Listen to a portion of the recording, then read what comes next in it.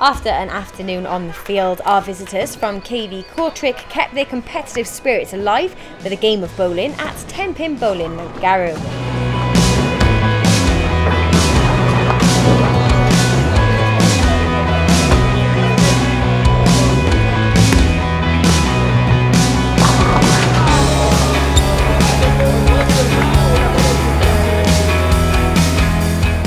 And after all the fun of their last evening in South Wales, we spoke to the KORTRIJK youth manager and goalkeeper.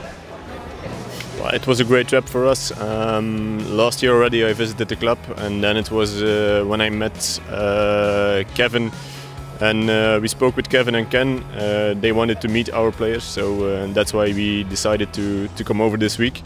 We left on Monday. On Monday we had a long trip, then in the evening we had a training. On Tuesday morning we had a training with the U21 side of Cardiff City and ours, with the coaches of Cardiff. So it was a great experience for our guys.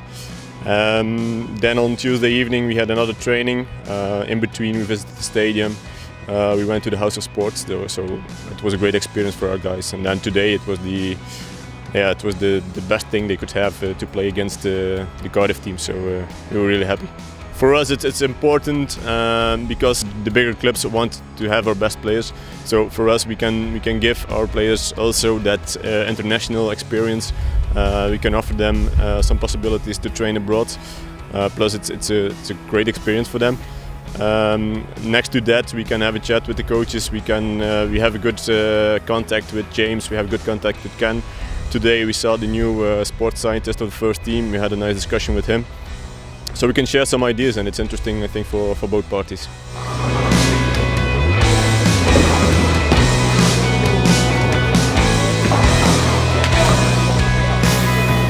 I've enjoyed the trip very much. It was fun. With the players of Cardiff, it was real good training, very hard, it was fast, it was very good. I liked it very much. It was very beautiful, new stadium, very big, modern. It was nice to see.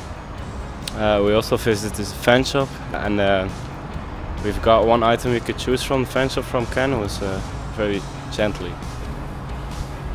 So that was that.